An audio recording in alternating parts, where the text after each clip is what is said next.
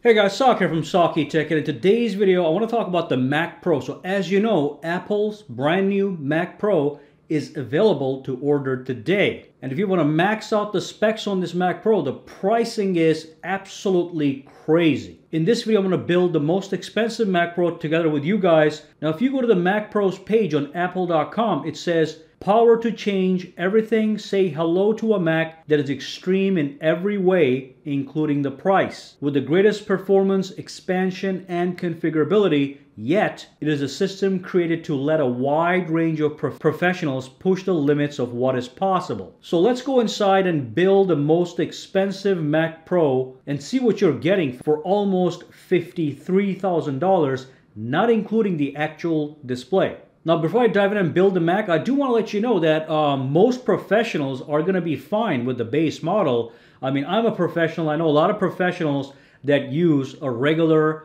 MacBook Pro, which they purchase for around $2,500, that gets the job done for video production, photo editing. But if you max out a Mac Pro, it goes beyond professional. You know, you would have to be in the movie making industry, making real blockbuster movies.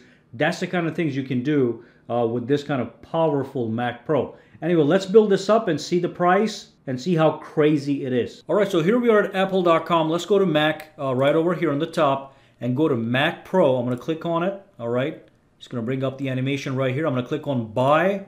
And then I do want to let you know they're also going to be selling a Mac Pro very soon. That's going to be in the rack format. Now, this is the tower format. This is the rack format. This is going to start at $6,500. This one starts at $6,000, okay? This is coming soon. Let's click configure. All right, so the first thing we can do here is we can select a processor.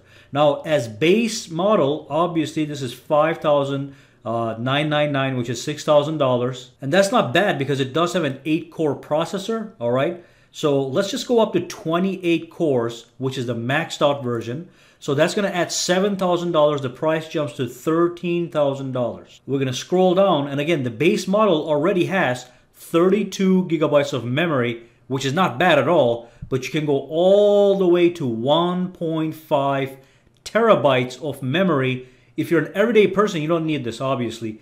You can go with 32. That's going to be enough for most, even heavy-duty professionals. But you can go to 48 for $300, 96 for another $700, and so on and so forth. But for $24,000, you can jump to 1.5 terabytes of RAM, and that's DDR4 ECC memory, one of the most expensive memory you can buy on the market. Now, if you scroll down, again, you can start with an 8 gigabytes of a graphics card, which is going to be the base model. But again, if you're gonna do crazy things, you can go for 2 ProVega 2 Duo cards that have 32 times 32 gigabytes of memory. And again, that's high quality HBM2 memory. So that's going to be $10,800. The price right now, we're looking at $48,000. And then if you want to max out the solid state drive, that's $1,400. You get 4 terabytes. Let's scroll down a little bit. Let's just grab the Apple Afterburner card, okay, just to max out the price. And then you can either have feet or you can have wheels. So over here, you can have regular feet or you can actually have wheels that allows you to move this chassis around more easily. So let's click on that. We are at $52,599. And then, of course, what you can do is you can get this one comes with a Magic Mouse too. That's great. But if you want to add the Magic Mouse too and a trackpad, then it's $52,748. That's the maximum price, okay, that you can get. Now, obviously, you're going to take $2,000 to $3,000 even more in taxes that you have to add to this. In the United States, in Pennsylvania, it's 6% sales tax.